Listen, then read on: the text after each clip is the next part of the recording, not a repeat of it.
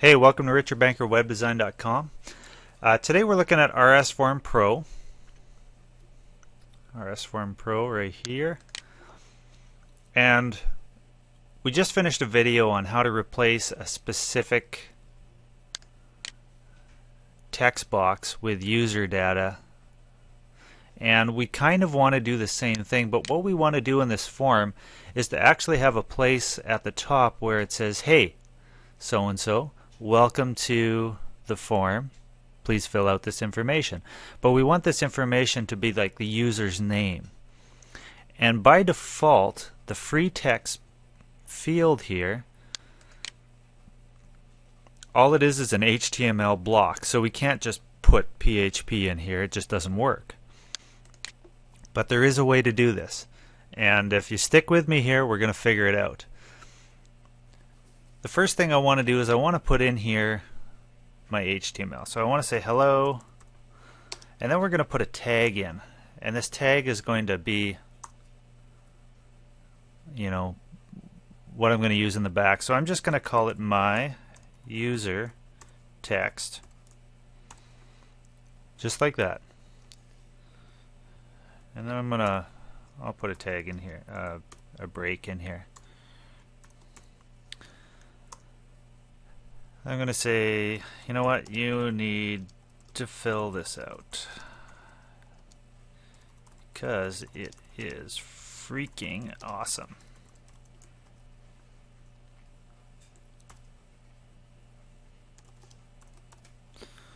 So that's our block of HTML, and right here we've got hello and we've got this tag here, and you should be familiar with these tags because you find them all over RSForm.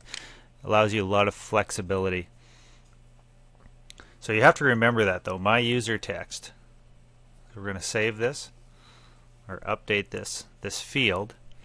So now you'll see hello my user text. So now what we want to do is actually replace the tag my user text with our own information. So to do that, we want to do it on the form display. So we're going to go down, we're going to go to the PHP scripts right here. And you can see that I've already preloaded this information in. But first we want the user. So we're going to use this user tag, jfactory get user. This is what we're using to pull it from the database.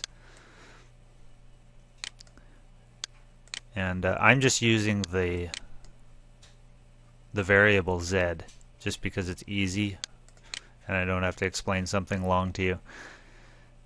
So this right here is going to be pulling the username from the data, from the database.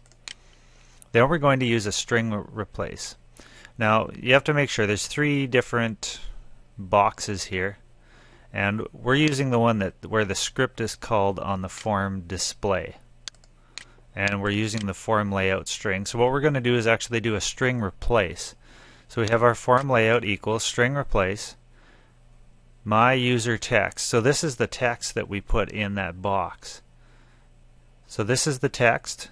It's going to be replaced by whatever is in Z, which is right here, and form layout. So now when we go to the front end, we've got our form here.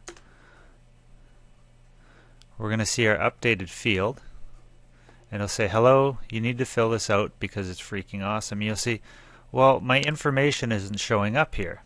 Well, that's because we're not logged in right now. We're going to go back to our home page where my conveniently placed login is. Your user is going to log in. Then they're going to go back to the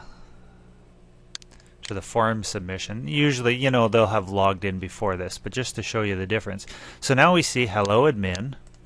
You need to fill it out because it's freaking awesome, and we still have our email by default put in here from our last tutorial. And so that's how you can set this up so it says, hello John or whoever is on your site.